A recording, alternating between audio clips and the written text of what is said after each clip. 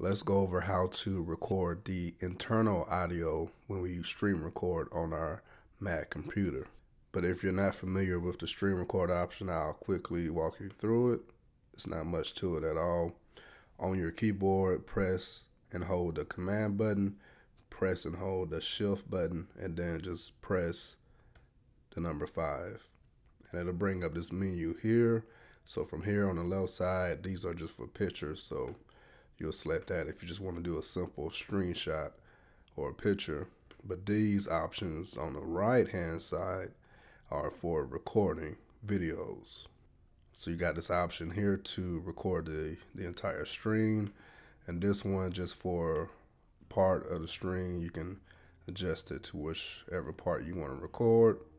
And then when you go over to these options, you see the main option. You're not going to see these options I have here, but you will see the built-in microphone. When we record with the built-in microphone option, it takes in all the background noise, so it's recording outside of the computer, if that makes sense. So you get all the background noise, so if somebody's talking in the background while you're recording, that'll come through.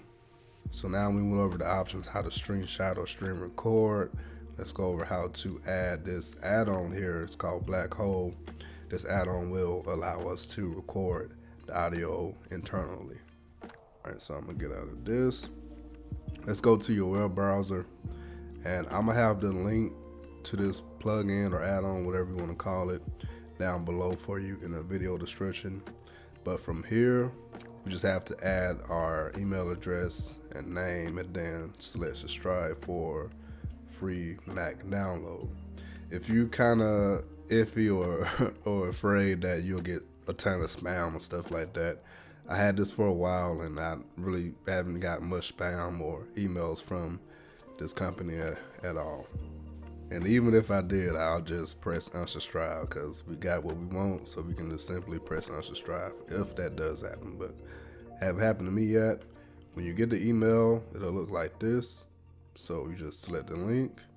The link will bring you to this portion of the website. I don't know what happened there, but from here, you just have to select the option at the top to download the file needed to install the plugin. I'll walk you through it. So when you select it, it should drop down here. You can select that downloaded file, and then it'll just walk you through the installation process, which is pretty simple. Select continue, agree to the terms, and then select install. I already have it installed on my end, so I'm gonna go ahead and jump out of this.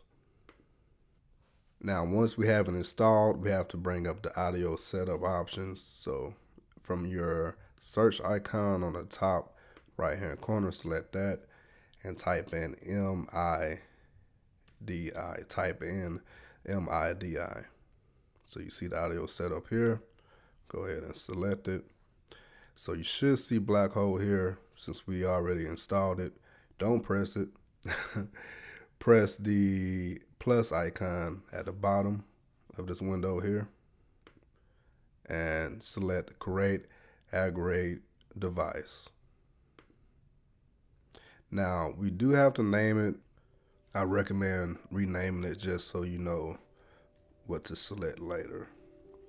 Just something like internal audio, whatever you like.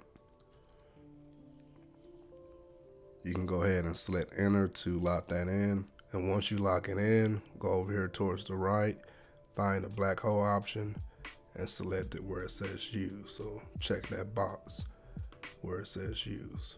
Now press the plus icon again, but this time select create multi-output device. Now from here, we got to make sure Blackhole is selected and built-in output is selected. This option here on the right doesn't really have to be selected or not for this process, but what we do need is for the built-in output to be at the top.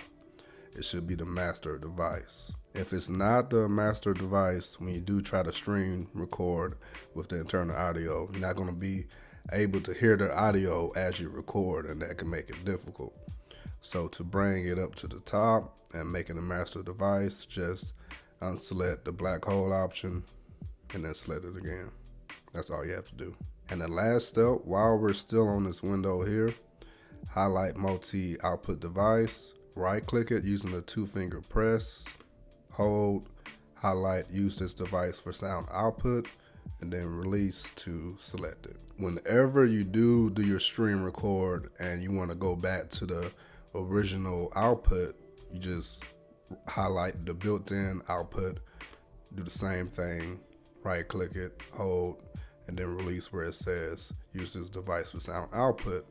We also have to change it back to that so we can control the volume, because if you stay on this here, I'll show you, it's not going to let you control the volume.